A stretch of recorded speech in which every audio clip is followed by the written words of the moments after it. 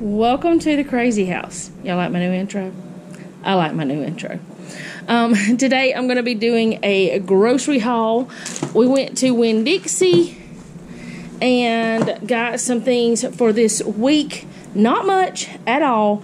And one of the things we know is not for this week, and some of it's going to last longer than a week. So I'm going to go ahead and get started over here with the meat stuff so that can be put away. Got some steaks. They were actually a really good price. $13.42 for all four of these. This is for my Mother's Day meal. I wanted Jeff to cook me some steaks on the grill. So we got some New York strips. Got some cube steak for this week and probably another week too. And what I'll do, because Selena and I have not been eating the deer cube steak. I really just don't eat deer much at all. I would if I had to, but I don't have to. So what I do is I cook a few of these for me and her, and then Jeff and Noah eat the deer. So this will be for two different meals. So I'll separate those. And then I got these two, and I was going to go ahead and, while Jeff was cooking those, have him cook both of these. But I think I'm going to stick one of them in the freezer, because I want to have some steaks for salads this week, for like lunches and maybe my suppers, because sometimes with Jeff's shift, it's just me and the kids eating, and so that means that they probably won't eat the same thing I do, so I can eat a steak salad and it'll be healthy. So one of them I'm probably going to stick in the freezer. If I don't, you will see that, because I'm doing a meal prep haul this week, or not a haul, a meal prep video this week, and show you how I'm going to be prepping for the week. So be on the lookout for that. I don't know why I'm tapping the meat. Anyways, got some cheese, some white American, and some regular American. I've never had this brand before. It is the actual Winn Dixie brand, SE Grocers. Never had this brand of their cheese before. I hope I like it. If I don't, Jeff will eat it, so that'll be all right. Got 3 of these bologna. Jeff wanted some bologna. It was on sale, so it was 3 for something like $5. So we went ahead and got 3 of those. Got some margarine. I know a lot of people say this is not good for you and all these other things, and we don't eat that much of it. One of these might last us 6 months, so I don't think that's so bad for a family of 4 for this to last 6 months. And yeah, so we got that. And 2 gallons of milk, which is our normal thing. We got a cantaloupe. I've been wanting some cantaloupe. I hope that it's good. Like, I hope it's ready to eat, but we don't know. We'll see whenever we cut into it.